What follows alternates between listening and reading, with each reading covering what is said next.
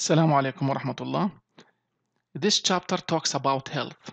We are going to learn about some strategies, ways, and techniques that we can use in order to maintain our bodies healthy. The main objective of this chapter is to reflect knowledge on selected scientific topics. These topics include the following. Number one, physical fitness. The second scientific topic is about stress. Okay, the vocabulary log of this chapter includes the following. 1. Health. 2. Fitness. 3. Fidgeting. 4. Identify. 5.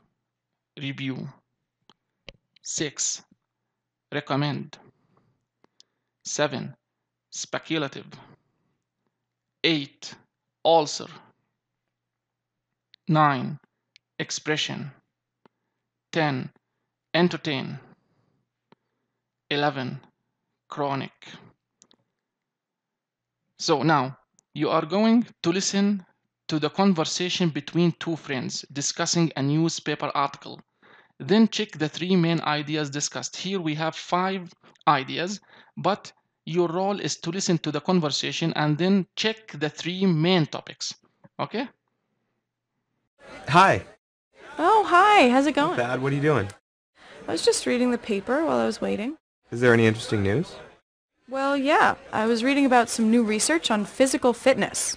How even little activities like fidgeting can make you fitter. Fidgeting? Really? So if I tap my foot a lot or move around in my chair, I'll be in better shape?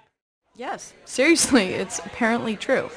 There was a research study, let me see where it was. Oh, yes. It was at the Mayo Clinic in Minnesota. Anyway, they found that all kinds of minor everyday activities like standing up to stretch or getting off the sofa to change the TV channel and even fidgeting could make a difference between being thin or being overweight. Maybe I should throw away the remote.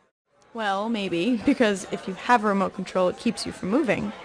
They also found that overweight people are less likely to fidget than thin people, and that overweight people spend at least 2 hours more each day just sitting still. And guess what? The extra activity of thinner people might make a difference of something like 10 to 30 pounds in weight per year. Wow. I better start fidgeting more. No, you don't have to worry about your weight. But don't some people just fidget more? Some people seem like they're more nervous than others or something. Yeah, that's another really interesting point from this research. They think that people may be born with a tendency to either be fidgety or not fidgety. So either you're born to move around a lot or you're not? That's kind of discouraging, isn't it? Well, you'd think so, but the lead researcher for the project says that he doesn't feel it is. He says that the good thing is that you don't necessarily have to go out and run 10 miles. Just any little movement or activity could contribute to physical fitness. Okay, that's good to remember.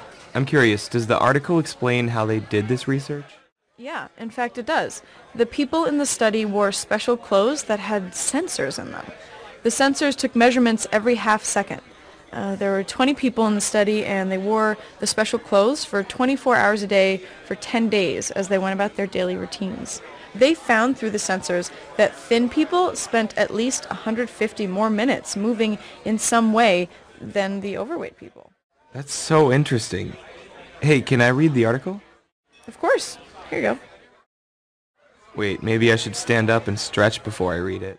Maybe you should. So what do you think? What was the first main topic discussed in the conversation?